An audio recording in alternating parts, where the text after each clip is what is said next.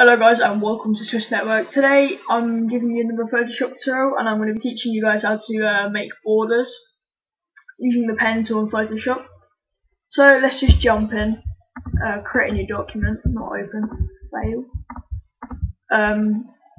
Make it whatever size you want. And I'm just broke at the moment, so I'm using trackpad, so sorry if I look like I'm a retard at doing this.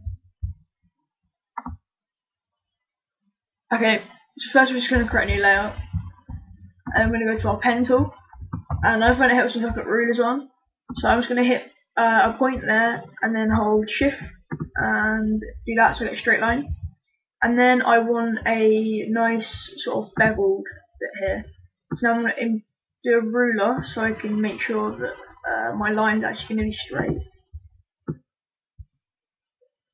Sorry, wait, I need to do that. Put it on that back line, so then I know that I can line it up. So if I do this, I can just hold shift to make sure that line's straight. And then by eye, you're going to want to try and get this line straight as possible, which is hard with a trackpad, I must admit. Having extreme difficulty doing this. Which is probably pretty amusing for you guys. I look like a total retard. And again. Okay, that looks somewhat even. Then I'm just going to hold shift again, and this time I'm going to do like a large bit here. Drop down, and then I'm going to do my ruler, like so. Hold shift. Come back up, like this. And go down, and hold shift. And then go back up. And then I'm going to go long. Come up. Come out. Drag a ruler over to this point here. With shift. Come in. That looks terrible there. Come in like so. Come up. Come down. Trying to think of something else we can do. Maybe you can do like an arc if you wanted to. I don't see how that's going to work.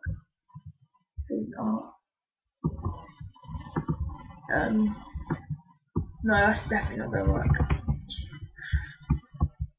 Try not to erase the whole thing like I just did. Yeah, we'll just come along a bit. Come out. Time sake, I'm rushing this now. I really want this to be a short tutorial. I'm just sort of teaching you guys the methods of what you do once you have your bordered pen tool lines type thing. Okay, that looks pretty standardized to me. So that's our borders. So you can just snap the rulers off. Drag these away. Okay, so once we have this, we go back to our pen tool, right click and make selection. We'll have a feather radius of 0, anti-alias checked, and new selection as our operation. Now we're going to do Control Shift I on your keyboard, and then hit Alt and backspace to fill that. So there we actually have our border outline. Of course now you can do an overlay, you can use brushes, you can use textures, which I want to do because it's faster. I'm sure the texture here somewhere. This looks okay. Oh, we're doing plates. I don't know how this is going to look. But anyway, so we're just going to rasterize this, our texture, and then we're going to hit Alt on our keyboard, come in between the two layers so you get a drop down arrow of the box, and apply it as a layer mask.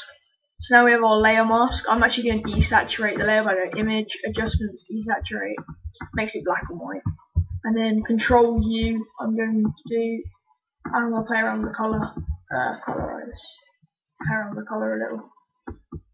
I'm actually going to drop the saturation.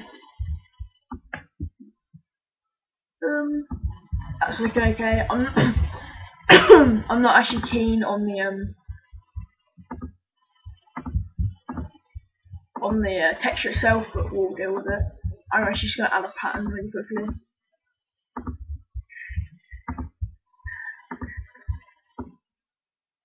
That will do for this. Right, now go to the layer style on your borders, and we're going to want to do outer glow, maybe not, inner glow, change it to black, change it to normal, opacity 100%, and then you can just drag the opacity, the size up. I would recommend 20 or something. It looks okay. And then if we go to this, we'll do a drop shadow. Actually no, we'll do a outer glow, and we'll make that black. We'll set it to normal, opacity 100%, size, drag that up a little, and you get this sort of effect, and it's looking pretty nice. It's actually curved the edges, which is what I wanted to do. So now they're not sharp edges, apart from here, which is kind of annoying, and here. But otherwise they're pretty flat, curved edges because of the outer glow. Which you can see here, it's curved the edges, or makes them look curved. And then you can just sort of add text or something.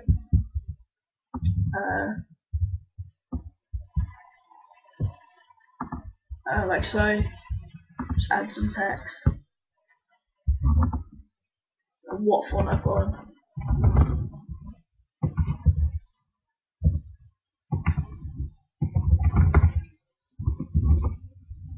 Okay, fail to spell that again. Do this every episode. If you guys don't notice, I always misspell network because I suck. No, just phone's going mental.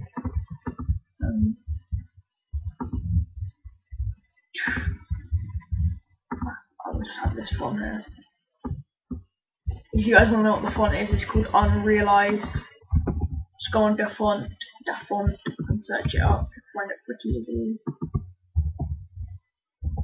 All the fonts that I will use will always be from the font 99.9% of the time. Not always, because I sometimes find fonts which I like, which will be on other websites. Just really quickly, I don't even know why I'm adding a layer style. I don't want to finish a video where I haven't completed what I've been doing.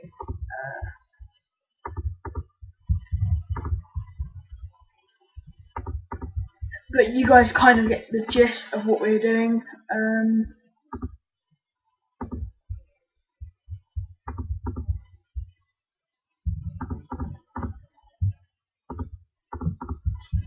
Right now I'm just playing with some settings. I will end the video when I'm done. Find it again. Anyway, yeah, so that's it, guys. I hope you enjoyed the tutorial.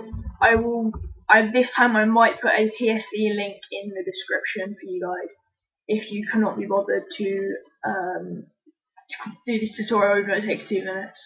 Some of you might not be very good with the pencil, I don't know. But if I can do it with a trackpad, then I'm sure anyone else can. Anyway, well, guys, subscribe for more videos and tutorials, and that's about it, guys. Bye.